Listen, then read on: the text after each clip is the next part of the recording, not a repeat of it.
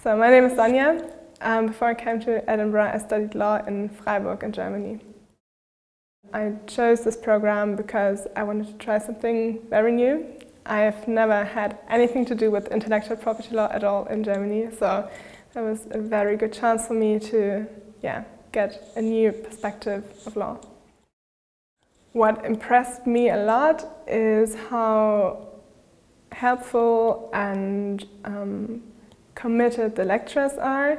So whenever there was any problem, they would always be there to help you, and they were very supportive in every step and every project or every problem that occurred during the year was somehow, they somehow gave support in solving this problem. So the staff and the lecturers are definitely, they made my time in Edinburgh very special. I personally enjoyed patent law a lot. So in fact, I'm currently doing a PhD in patent law, so my time here in Edinburgh has really made an impact on my future career decisions as well.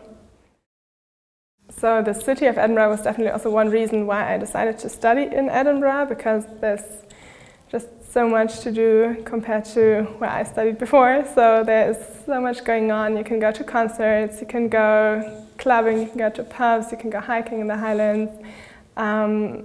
So it's the city is very rich in culture. It's very international. You meet many people from different countries.